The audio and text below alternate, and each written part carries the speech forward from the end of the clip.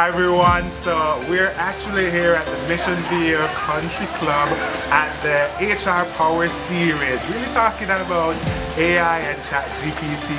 So excited to be here, and I am confident that we're going to learn so much to take back to our organization as it relates to how we can manage and use these technologies, as well as the risk that's associated with these technologies. Welcome, come on in.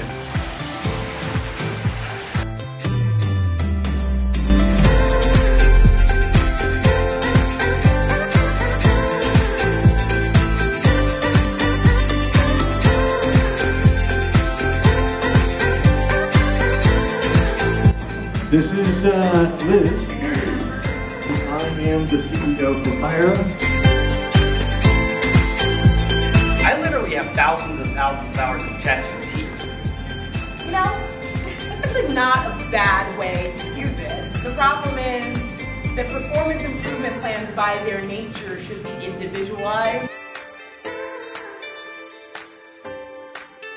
Hi everyone, so I'm actually excited to be here at the HR Power Series with Ms. Harris, lawyer, right? I am. Hi. All Lisa right. Harris, labor and employment partner at Shepherd, Mullen, Richter, and Hampton LLP. I split my time between Orange County and the New York office. Awesome. You know, somebody was asking me if you have a practice in San Diego. Do you have a practice? We have an office in San Diego. Let's talk after this. Let's talk after this.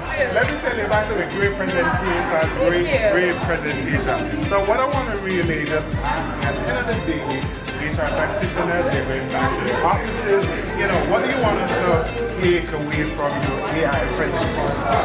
I want people to know what their HR AI tools are. So what are the AI tools that you're using, and what do they do? Because if you don't know what they do, then the output that they give you will be of no use to you, and you could be creating risk and liability without even realizing it.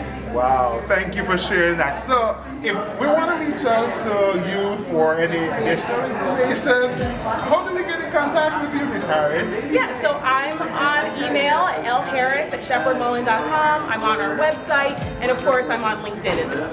Sweet, thank you so much. Everyone, so I'm here with Ryan, right? He's known as the GPT user, right? I actually send templates out. I send 120